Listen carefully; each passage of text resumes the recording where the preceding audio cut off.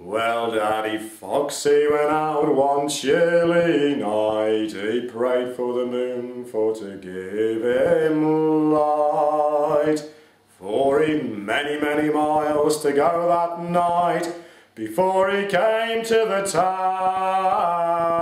Oh, town, oh, town, oh. Yes, he'd many, many miles to go that night before he came to the town. Oh.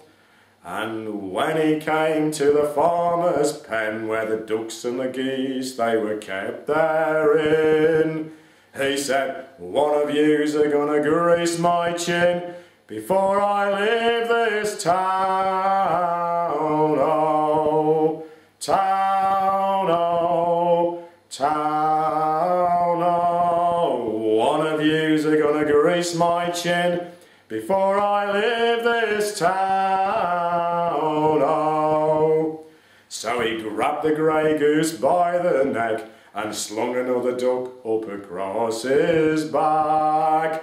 And he did not mind their quivy, quivy, quack, or their legs all a-dangling down. Oh, down, oh, down, oh. No, he did not mind their quivy, quivy, quack, or their legs all a-dangling down.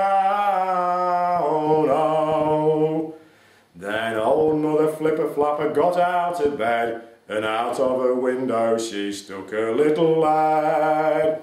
She cried, "John, John, the grey goose is gone and the fox is away to his den. Oh, den, oh, den, oh," crying, "John, John, the grey goose is gone and the fox is away to his den. Oh." Then John ran up to the top of the hill and he blew his little horn both loud and shrill. "Play on," said Reynard, "with your music shrill, for I am away with me kill. Oh, kill, oh, kill, oh." "Play on," said Reynard, "with your music shrill, for I am away with me kill. Oh."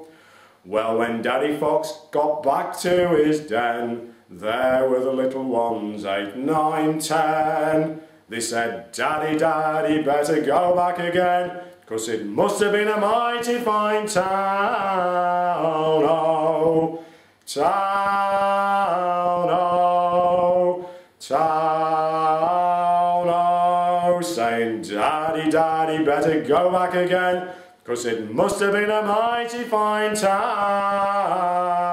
Oh."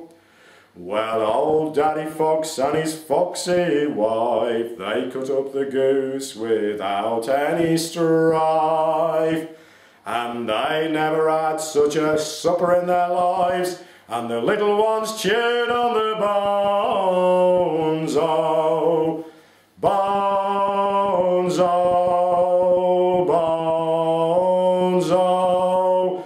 Oh, they never had such a supper in their lives, and the little ones chewed on the